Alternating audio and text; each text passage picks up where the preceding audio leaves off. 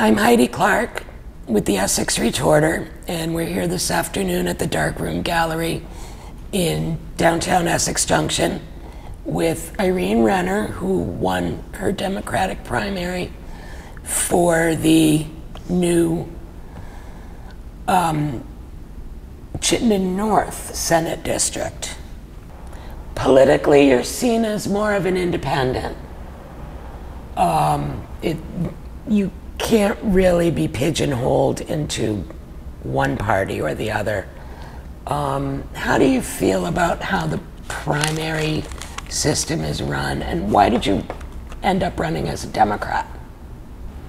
The primary system in many states requires that a person pick a party if they want to be part of that election, and it was very important to me to have a chance and a reason to go knocking on doors as soon as the race had started. So I chose to put myself in a box. That box was the Democratic Party. I have been to Democratic Party meetings over the years, not so much when I was a nonpartisan office holder, because I really thought it was important to go to lots of different parties and not just stick to one party. I wanted to hear from all voices. And at this point in the race, I have chosen the Democratic Party. What's important to me right now is this idea of choice. It's on the ballot in November for women, for all actually to vote on, but the Reproductive Freedom Act, Reproductive Liberty, I believe it's called, amendment, is mostly directed to allowing women to have choice into how many children they have, when they have them, if they have them at all, and that's a very important issue to me. And so I'm absolutely fine in this race running as a Democrat, although if I didn't have to pick a party, I would have been very tempted to run as an independent, because I've been a nonpartisan office holder here for 12 years, and I really like not having a label put on me, because that engenders tribalism.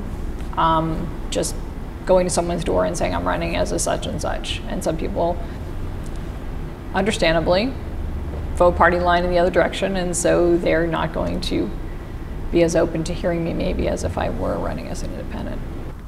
You're going to be representing a district very rural and in a lot of ways very different from what you're used to. In rural Vermont, gun rights are huge. Mm-hmm. Where do you stand? My feelings on gun rights have not changed from when I was on the select board here and we talked about the firearms discharge ordinance. It's important to me that people who have a tradition of hunting and target shooting are able to maintain that. There is plenty of room in this new district for people to have the backyard shooting ranges. We just ask that they do it safely. Hunters get a lot of training, I'm aware, before they get their licenses. All of that's well and good, and I don't think Vermont has the type of issues, or at least we have not seen as many mass shootings in Vermont as we have elsewhere in the country, but we don't want to invite that either. So I think it's prudent to make sure there's background checks, perhaps an age limit. I defer to the people in this district to tell me what makes sense. And I've talked to NRA members and other folks who've said to me they will come testify when there are bills under consideration that have to do with gun rights, and I defer to their expertise. They also don't want to see grocery stores or churches or schools shut up. We have come to that realization at their front doors on many, many, many occasions. So I would tap them for where that line is appropriate to draw, since they know better than I do. But I think it's really important. They have a seat at the table. As I have a feeling everybody on any bill should be heard, so that we have a diversity of opinions before we set up a law that applies to everyone. I feel extremely strongly, and this was one of the problems that I noticed with some of the meetings that I watched, was the testimony from Republicans because they were in the minority, or people who didn't want the separation bill were not even invited to give testimony, and I think that's absolutely inappropriate. I think we have the best bills when everyone gets a voice, we show humility and respect to those we disagree with, and we help each other tweak the bills before they become law to ensure that everyone can live with them. Because no one has all the answers, and one party doesn't have all the answers. And one person who likes a bill doesn't have all the answers. But together we can form bills that all of us can agree. Perhaps disagree about the final outcome, but that all of us can have input in and hopefully make better than the drafts that come out of a committee. What are your plans going forward for November and a race against someone who's better known in most of the new district? Yeah, Leland has been a rep for 4 years for a Grand Isle West Milton district. Okay. So I don't know how well he's known throughout this Chittenden North territory, Understood. which includes Fairfax, Milton, Westford, and rural Essex.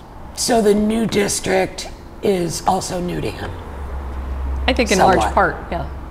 So your primary race was fairly contentious.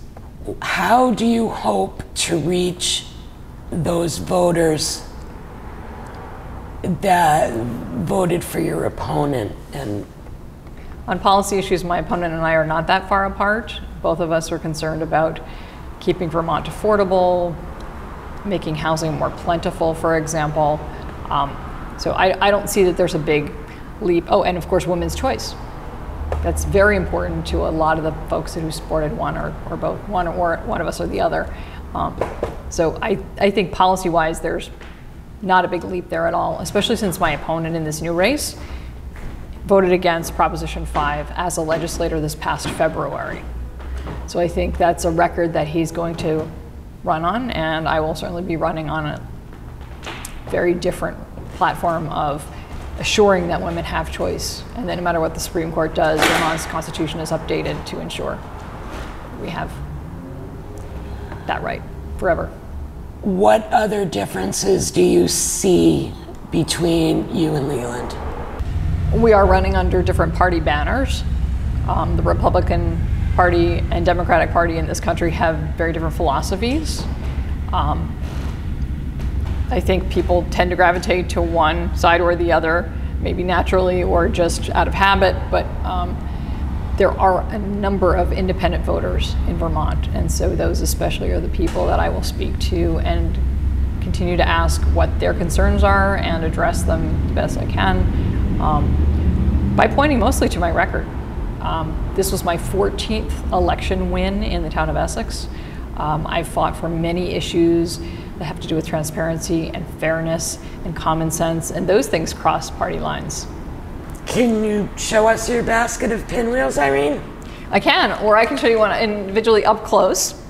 This is what I chose to make my sort of campaign logo for this particular race. Because these 4 towns don't have a lot that they've done in common in the past, they all are quite rural.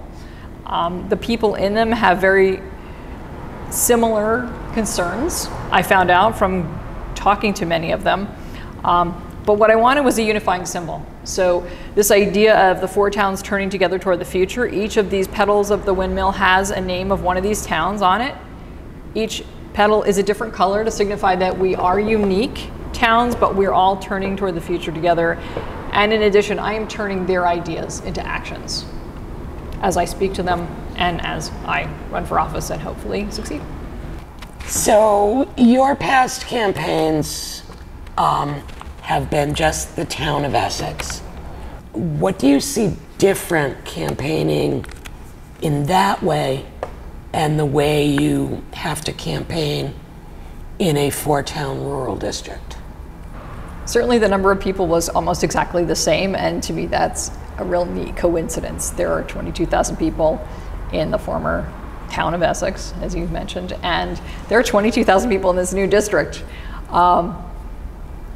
That made me think, hey, I can spend the summer and meet most of those people, except that there's a lot of distance involved and even some altitude when you get into places like Fairfax. And so that was kind of eye-opening for me, and also fun to just explore new streets and just new scenic views and vistas. And one of the things, you know, you have these discoveries, right, when you haven't spent a lot of time in a place. I realized that Lake Road in Milton not only starts at Lake Arrowhead, but it ends quite a few miles later at the shores of Lake Champlain. And to me, that was a complete revelation. And I just was bowled over by that. And it was a beautiful sunset the night that I ended Lake Road canvassing, and that was a lot of fun. Another thing I noticed was that from many venues in this new district, you can see the Georgia Mountain Wind Towers. And that's kind of neat because I'm in Fairfax, far-flung Fairfax, and I'm looking, and oh, there are the wind towers. And I'm over in Milton, oh, I see the wind towers. And I'm in Westford, and I see the wind towers. And it's kind of a reminder to me in every single one of those places that we do have certain things that we can see ahead, like the challenge of preserving the landscapes we have, those beautiful landscapes in this district. And yet, how do we sustain the energy needs of our populations? Because that's becoming more and more concerning as fuels of different types become more scarce, and there's pressure all the time to put up more panels or put up more wind turbines. So that was a good reminder to me of the challenges ahead, and it was facing me at so many different points of the campaign. Okay. Speaking of challenges, what are your plans to address affordability in housing?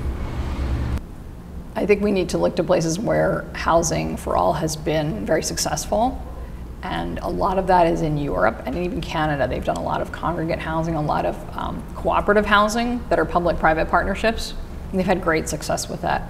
I think if the state of Vermont just hands money to developers, there may not be enough regulation, or we as legislators need to step up and make sure there's a regulation to have proper inspections and proper constraints around those developers to make sure that the buildings that are put up are not done in a half-baked manner, because there are way too many congregate housing installments that we've seen even here recently in the village / city that within a few years are showing signs that they were not properly constructed. So I don't want the state of Vermont or the feds or anybody else pouring money into housing that's not going to last, and it's going to cause more problems for its occupants than it should ever be expected to. So I think the key is to set up some really smart constraints and goals for the housing, and have penalties attached, because there are several developers in this district that are notorious for putting up housing that is not, that's substandard, put it that way. And I think that's the key. Because it's a mostly rural district, I think preserving the working landscapes, preserving the scenic views, preserving the open spaces is critical. So the development needs to happen in areas of density. And those dense areas may be pushed out a little bit, but I don't want to see the sprawl that we all know can happen so easily. Thank you, Irene. We hope to be able to interview Leland soon. This is Heidi Clark with the Essex Retorter. We just interviewed Irene Wrenner here at the Darkroom Gallery in Essex Junction. Thank you.